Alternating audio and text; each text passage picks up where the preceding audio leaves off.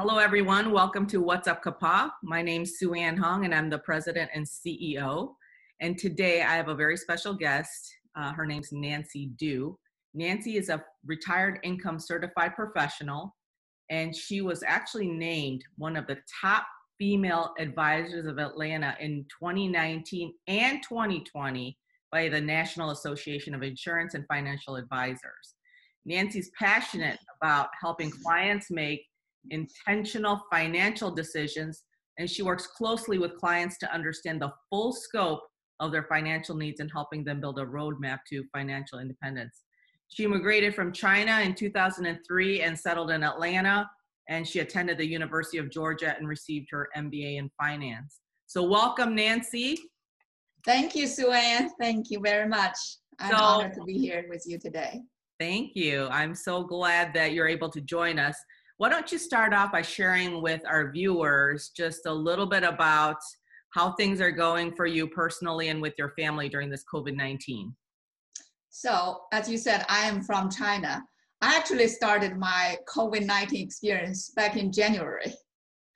Yes. So after 6 years, I decided to go back to China, visit my family, and celebrate the Chinese New Year with them. So I arrived in China on January 21st, and by January 23rd, the country was in lockdown and everybody was in panic. So I was like, wow, I could not plan better than this. But I was able to spend some time with my sister, brothers, and my dad. And I remember those days we could not go anywhere. I was not able to visit friends. So I actually, took lots of walks with my dad. So that was kind of like a surprise outcome. I was able to spend more time with my dad. So after a few days, I decided I need to cut my trip short. I need to go back to the US because there was some kind of a news about airline companies may cancel the flights. So my schedule was coming back on February 3rd. So by January 29th, I made a decision. I need to go back today. I was lucky enough to get the last ticket on 29th. So I got on the airplane and flew back to Atlanta, arrived on January 30th. Because I was aware, I was exposed to the virus on my trip. So I made a decision. I got to protect my family and community, my friends here. So I decided to do self-quarantine for 14 days after I came back. And that's what exactly I did. And thankfully, I had friends to support me, went shopping for me, got the food and everything. So I thought after that 14 days, I'll be done with coronavirus. Unfortunately, on March, as we all know, so the US, the pandemic was getting worse and worse. So the whole country now is in quarantine. Yeah. So to me, I'm getting used to this lifestyle now. Quarantine has been 3 months almost, more than 3 months for me.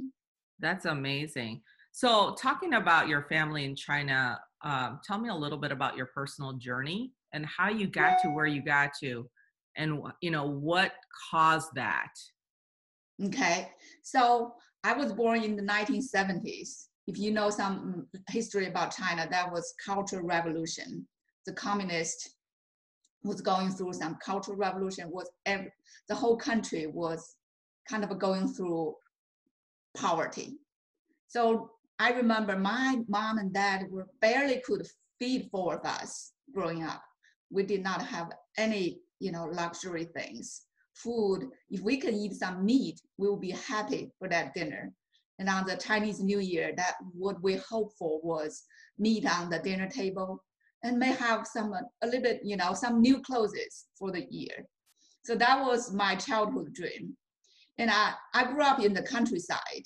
By default, I will be a farmer. I will be planting, harvesting, working in the field. And but I still vividly remember, I was a young girl and looking at the buses coming through, our village. I thought one day I want to get out of this place. I don't want to, be a farmer for the rest of my life. That was my childhood dream. And I did not know how far I could come, looking back today. Now I'm here in the United States. So I came here in 2003. For me, I always like, if the default is not my choice, I have to be willing to take risk and make change, do whatever it takes to change my life. And I have been benefit from doing that. So, came to the United States. Of course, I knew I would have tremendous obstacles when it comes to language. I was in my 30s. I would say my English speaking and reading levels like a middle school or high school level. So language was a big obstacle. And also, adjust to a new country. I have built a pretty successful career, by age 33 in China. So I was working in big banks and working as a director for corporations in financial planning and managing accounting teams. So came here and I was nobody. So that was a huge challenge, but I knew that was my choice. So I need to do whatever it takes. Again, I went back to school, got my MBA from the University of Georgia. And I'm always grateful. The education I got here I did not have money to pay for it, but school offered a full scholarship and assistantship. It was a tremendous help. And after I graduated from MBA, I was able to go back to corporations and go back to my profession, doing financial planning for companies. And at that time, I had two dreams when it comes to personal finance. First, I wanted to support my son to go to a college of his dream. I want to financially support him. Mm-hmm. Secondly, I wanted to build my own retirement nest egg. So I won't become a burden to him one day. As a single mom, it was not easy. But, I managed to make it happen. Now, in 2018, my son graduated from Vanderbilt, a private and prestigious college with only 15,000 student loan. I think, the biggest thing is mom was able to look into what resources we can tap into. Be intentional and be strategic. There are tremendous resources we can do. So, and that's why exactly how I came to this industry. Well, when I talking to friends came to another country, one biggest thing is they found it's very difficult to understand how money works in this system.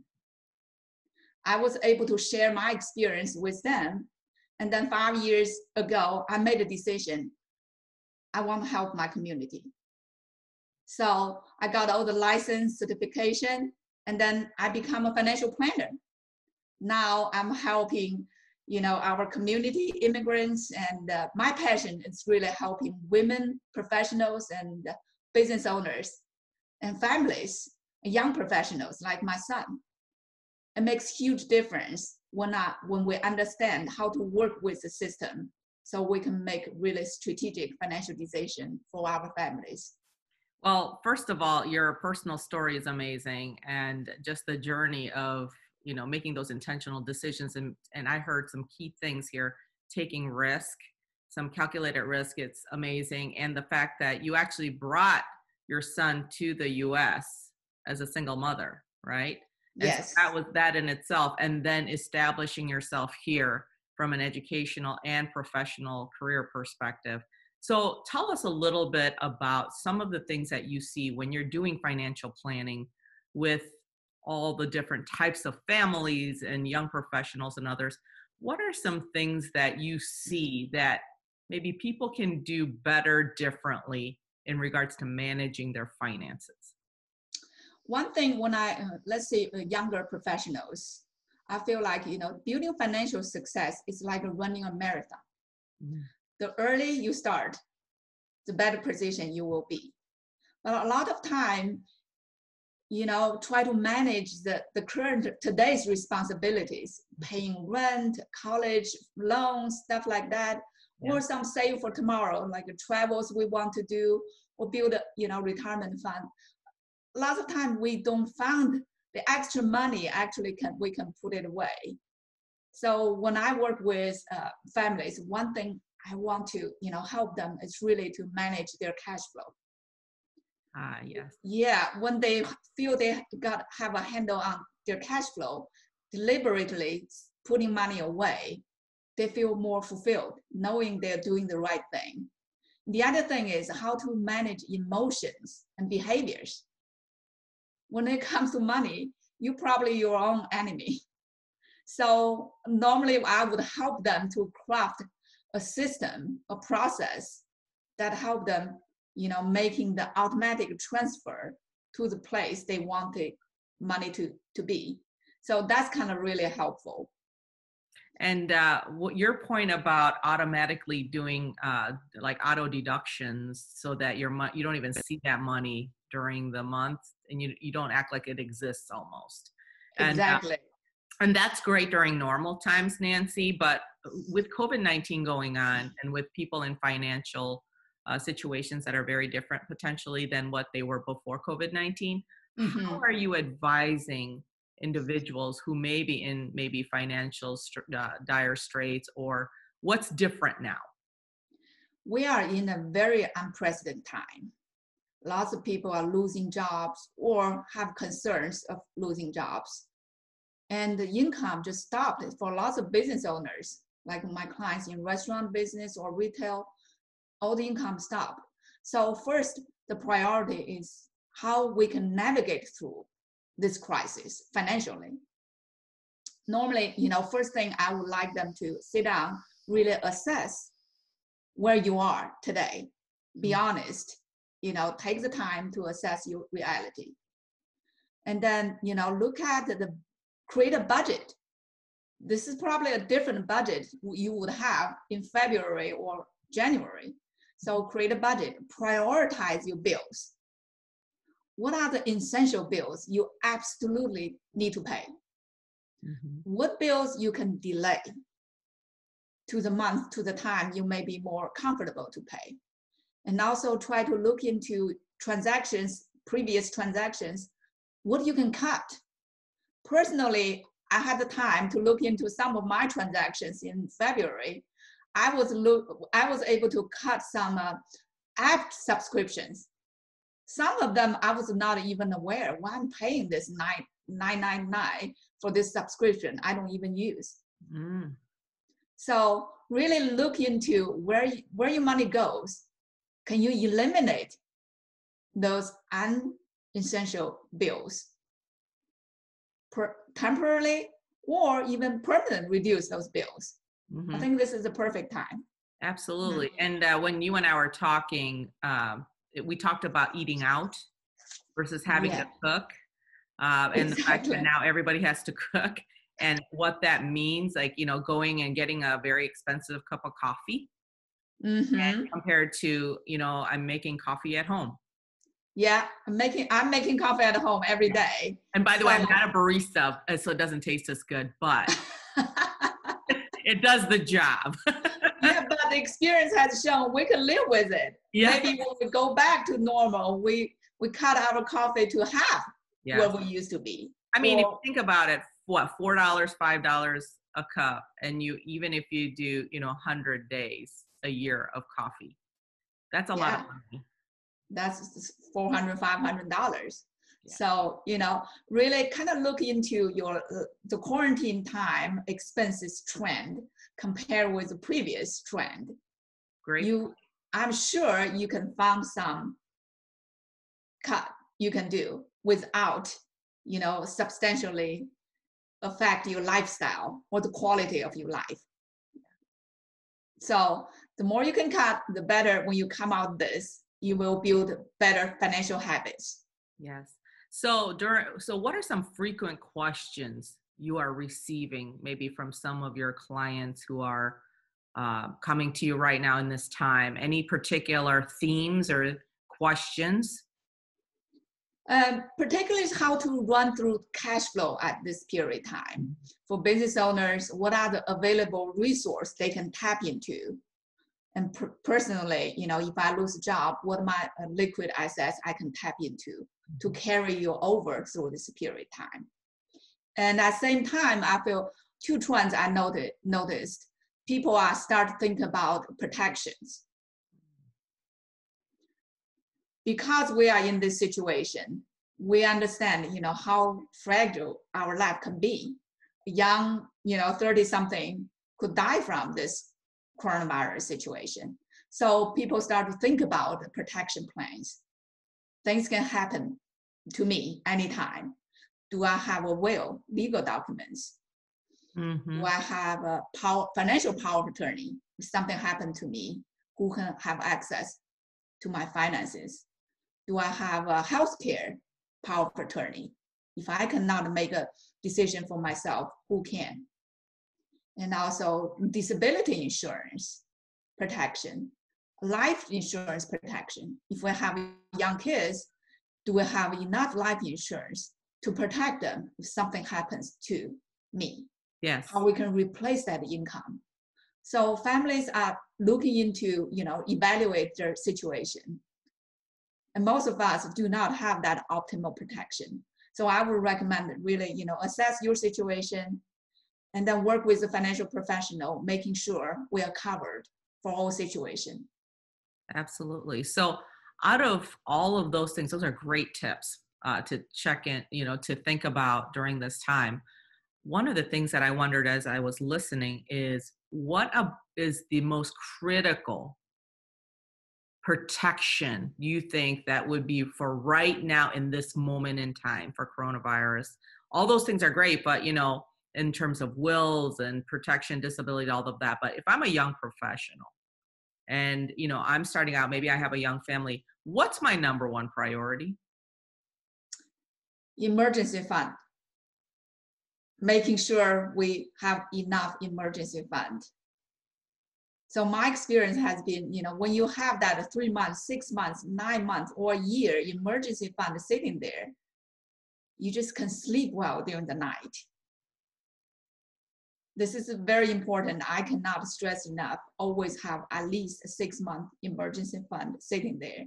So if something happens, we have that money can carry out over that period of time. So if I'm let's say that I'm a couple, we don't have any kids, what would be the reasonable amount of money? 3 months, 6 months? We all have different level of, let's see, how comfortable level, I would say, based on your personal, how comfortable you are with. Right, and whether or not you have kids. Yeah, I would think, your job, how stable your job are. Mm-hmm. If you think you have a very competitive professional, career, if you lose your job this month, you may pick up another job within 3 months. But sometimes based on your age and what profession you are, it can take you a year. Yeah. So it's just depend on your personal situation and what level of cash sitting there make you comfortable. So, and also work with a financial professional, how share with your concerns and how you can improve your personal situation. So Nancy, this financial acumen piece is so important, especially now, because if I have 3 months of salary in the bank, I'm in much better position than, if I'm burning through check to check, obviously. So if I wanted to get started, and if I want to maybe I don't have that circumstances where I could have done that in the past, and as we're coming out of this situation, how can I start? Where's my starting point?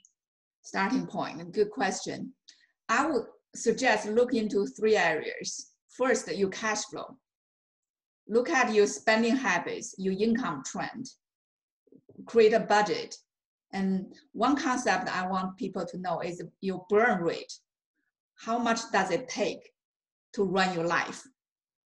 Your car loans, student loans, or you rent everything, just absolutely need to sustain your life. We call the burn rate. And the other one is identify what other spendings actually are discretionary.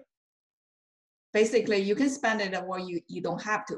Restaurants, vacations, concerts, things like that. So separate those two. Basically, you know, the essentials, you know, when you to match your income, you cannot grow your essentials at percentage that your income will not be able to sustain. Mm-hmm. So control your burn rate, and at the same time, look at your discretionary expenses, how you can lower your discretionary expenses so you end up saving more. And also be clear, you know, set your goals. I feel like when you have a financial goals, long-term, short-term, you're very motivated to save. That kind of a, you know, gave you the motivation why I put my money away. So when my son graduated from college, we set up his first financial goal is save up 3 months of your emergency fund. And he was on it. Once you have that, met that goal, you feel good about it. Wow, I actually met my first financial goal. And then we stretch a little bit, you know, okay, I'm going to take advantage of my company's match 401k. I'm going to put more money into that. So basically, you kind of have a clear goal and also match that goal with automatic transfers. Basically, you know at what timeline, what it takes to meet that financial goal. So once you set up that, you are good track. One of the things I want to highlight, very, very important, everyone, is 401k match. You need to match that 100% if possible, or max out. You know, that is huge. Why would you leave money on the table? Yeah. If at all possible. I think I've heard my financial advisor also say, you know, that's where you start. Before you put money anywhere else, max that out and then go to other sources. Yeah. So absolutely. As your career moves forward, I think that's huge. So I learned that very early on in my career. So it makes huge difference. Yes, absolutely. So yeah. Nancy, from a perspective of, if you were to say here, you know, walking away, I heard you say cash flow is probably one of the top things. The foundation. It's like an engine in your car. Yes. And then you said doing an assessment of your income versus the burn rate. Mm-hmm. That's a new term for me. I had not heard that before. And so that's how much am I burning through the expenses that are essential versus non-essential or discretionary is what I heard you say. Yes. So if at least people can start with those primary main basic concepts. Yes. Could that be, they be off to a good start? Mm-hmm. Definitely. And also, you know, look into the protection plans. Are you protected from different scenarios? And then, you know, when it comes to investment, where investment goes, align your investment, the risks you take with your time horizon. You know, if it is invested for retirement account, you can take a little bit more risk. So again, work with a financial professional, really kind of review your investment portfolios, making sure they are aligned with your time horizon and your financial goals. That's fantastic. So if people were to reach out to you and if they want to connect with you, how would they do that? You can find me on LinkedIn, Nancy Du, or send an email to me at nancydu@ashfordadvisors.net. So Nancy Du, you guys, that's DU. So just want to make sure. Is there anything else that you want to leave the audience with? Because this is a very, very critical time right now in terms of finances. I know people are really going through a very stressful time. So as all can see, you know, I am passionate about helping people. I am offering a free complimentary strategy session based on your situation, how we can better manage money, control money for today and tomorrow. So if you are interested, send me an email. I will send you my calendar that we can schedule time to talk through about what you're going through. Hopefully I can help you, you know, make better financial decisions. And one last question, Nancy, where are you licensed? Because that might be a question that comes up for people. I am in Georgia, but I'm licensed in another few states like Florida, California, and other states. So the initial conversation should not be a, license should not be a barrier. So feel free to reach out. Very good. Well, everyone, I hope you enjoyed the session with Nancy. It's like a crash course, basically, in financial decision-making and strategy. So I hope you found this helpful, and we may have to bring Nancy back for some more in-depth advice about, as we're coming out of COVID-19, what do we do next? So thank you for the session today, Nancy. It was a pleasure to have you. Thank you, Sue Ann. I enjoyed speaking with you guys. All right.